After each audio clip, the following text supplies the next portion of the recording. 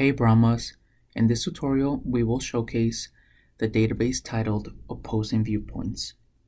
Let's begin in the library's homepage and then click on Databases A through Z on the left hand side. Since we already know the name of the database, we're going to click on the letter O and identify the one called Opposing Viewpoints. If you're off campus, our webpage will ask you for your student ID number and your month and date of birth to have access to all of our databases. Once you log in, this is what the front page of Opposing Viewpoints looks like. You can scroll down and look at some of their featured topics. All of these topics are controversial or debatable in nature. To look at the full list of all of their topics, you can click on Browse All or at this light bulb icon. And now you will see the full list of all of the topics for which they already have research and sources gathered for you. Let's pretend that we are interested in the topic related to Bitcoin, the digital currency. I'm gonna go to the letter B because I would assume that if they did, they might have something under the heading Bitcoin. In this case, I don't really see that. But at this point, I can think broadly about my topic and maybe think of a different phrase that would include that topic.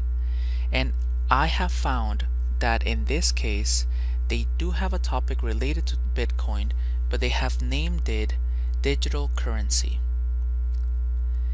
Now, I found this heading, but if I hadn't found it, I could have easily typed Bitcoin at the top of the search bar to see what sources I would get.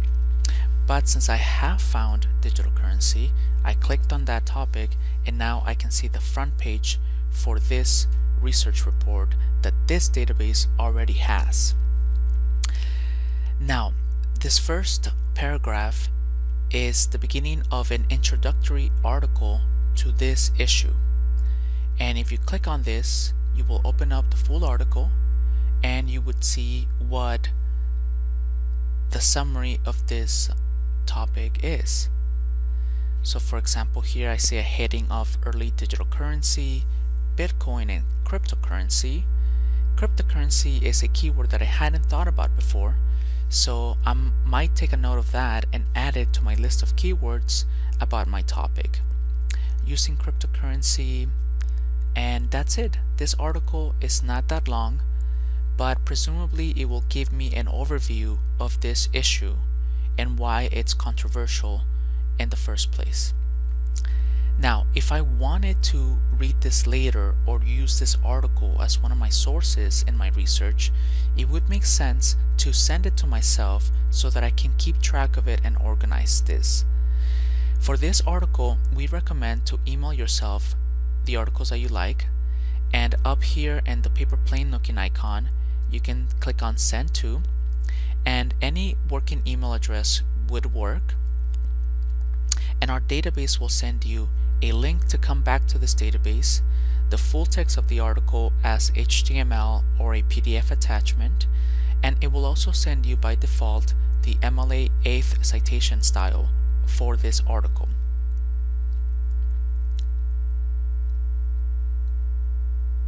Now, on the right hand side, if you're still brainstorming about your topics, this database suggests similar topics, and this can be useful in terms of gathering related keywords such as cryptocurrency, or maybe we are more interested in e-commerce or consumer behavior online or data encryption. So as you start your research, keep in mind that the sources that you look at might help you brainstorm or even help you evolve your research question, because you might encounter research that gives you an outlook that you hadn't thought about before. Now, I came back to the beginning page of my issue, digital currency, and even though I had clicked upon the introductory article, now I want to show you this grayish bar that has various different types of sources.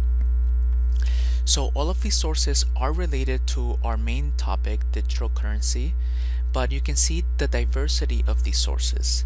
We have things like academic journals and statistics and newspapers and magazines. So if you needed a source from an academic article, an academic journal, you could look through all the ones here that are in some way related to digital currency. Now, the topics might be a little bit scattered, so if you need something to focus them, you can always click on this little box on the right hand side that says search within. What this would do is it would look through all the 50 academic journal articles found here, and it would filter them according to a particular keyword. So let's say once again that I was only interested in crypto, in Bitcoin as my topic within digital currency. So by using this keyword, I'm going to submit that within the search within box, and out of the 50 academic articles, 30 of them were filtered because 30 of them already had the word Bitcoin in it. Now, this doesn't guarantee me that all of these articles are going to be exclusively about Bitcoin. It just means that they contain the word Bitcoin somewhere in the text. If you click on Viewpoints, this database will show you a unique set of articles that are rather short but not entirely objective, because the point of this category in Viewpoints is to show you essays that argue a different point of view. So even by the title of these articles, you can infer that these articles are already arguing for some slanted perspective on the topic, such as Bitcoin promotes equality and freedom. That already sounds like this article would promote Bitcoin, as opposed to an article that would not promote it at all or even argue against it. By clicking on the title once again, you can see quickly some of the headings that might give you an idea of what this article is about, and usually they're not terribly long. And of course, these articles are reliable and credible because they're coming from one of our databases. And once again, you can email it to yourself, or if you just need the citation quickly, you can click on Cite, and by default it will give you the MLA 8th style citation for this one article. And if I go back to my Viewpoints, I can keep on looking for other short articles. Maybe one that is against Bitcoin, such as this one.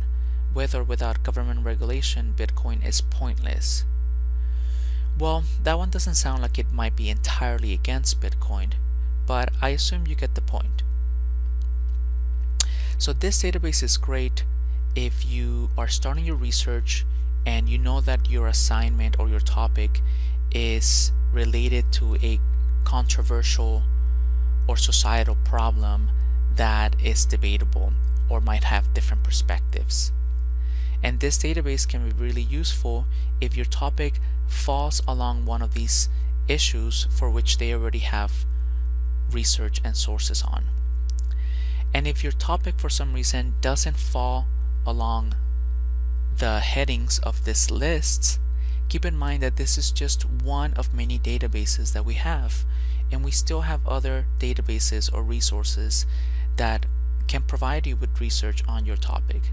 So please don't feel discouraged if you do not see your topic covered in this list.